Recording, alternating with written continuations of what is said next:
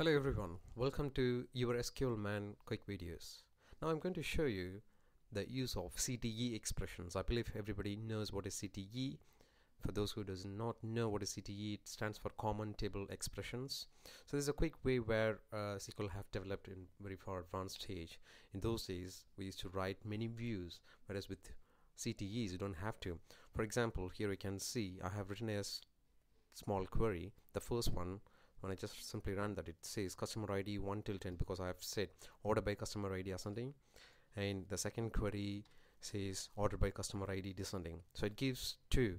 If I run them both, it gives me all 10 results, top 10 ascending and top 10 descending. Now if I want to say union all, and if I hit that, it will throw an error. Reason because a union all cannot accept order by clause before that. So I'm going to delete that and run it again.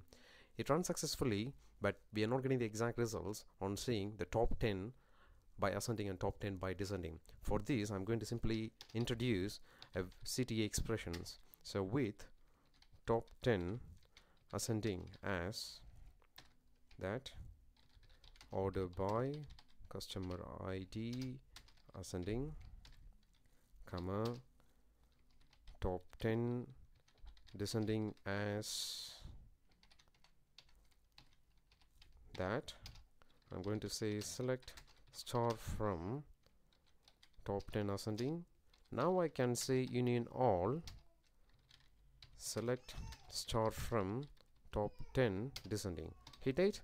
There you go. So you got first top 10 ascending and top 10 descending. That's it. Thank you so much for watching your SQL Man videos.